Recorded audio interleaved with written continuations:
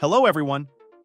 Today, we have the best laptop for AutoCAD, the Dell XPS 159530.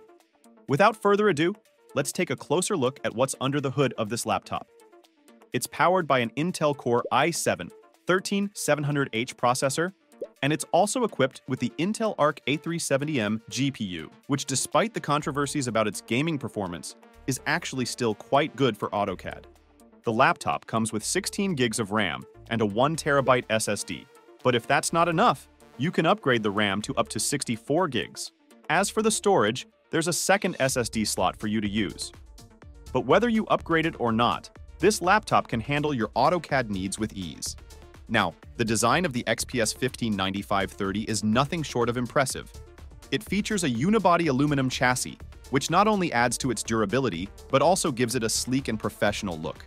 And if you think the premium materials end right there, well, the laptop also has a carbon fiber composite palm rest, which doesn't only look great, it also feels sturdy and should survive use and abuse for years to come. As for the ports, this has 3 USB-C ports, 2 of which support Thunderbolt 4, and it also has an SD card slot and a headphone jack, which is something that Dell has taken away from some of their laptops recently. Now, how does it feel to use the XPS 15? Well, this laptop comes with a low-profile keyboard that offers surprisingly tactile feedback. Plus, the large trackpad, besides being precise, is also one of the smoothest trackpads I've felt so far.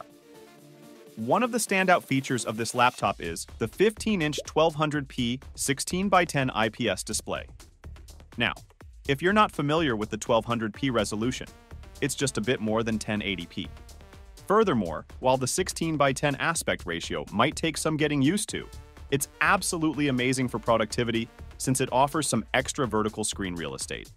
And before I forget, this display can go up to 500 nits of peak brightness, which means you can use this outdoors, perhaps to present your designs to clients and colleagues.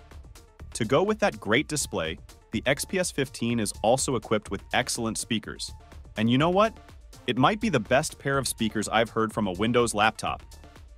Now with a huge 15-inch display and powerful internals, you would probably expect a poor battery life. But no, the XPS 15 won't disappoint you. It offers an impressive 8 to 12 hours of battery life, ensuring that you can stay productive on the go without constantly searching for an outlet, which works out well both for students and professionals. Before we sum things up, I just want to say that we have been talking about the base model XPS 15 up to this point, and there are higher-end XPS 15 configurations that are available in the market. Now, why do I recommend the base model when you can get one with a 3.5K OLED touchscreen and several RTX 40 series GPU options? All I can say about the higher-tier XPS 15s is that the OLED only peaks around 400 nits, which is not as bright as the IPS panel on the base display. And while a 40 series GPU sounds great, the XPS 15 just doesn't have the proper thermals to take full advantage of it. Overall, the higher-end models are still great, and some people might actually prefer it. But if you're looking for a laptop to use AutoCAD with, the base model is cheaper, has more battery life, and performs almost the same as the higher-end models, at least when it comes to AutoCAD. So, do you prefer the base model XPS 15, or would you rather have the higher-end versions? Make sure to leave a comment, and the link for the laptop is in the description box below. Also, don't forget to subscribe for more upcoming tech videos just like this one. With that said, I'll see you in the next video.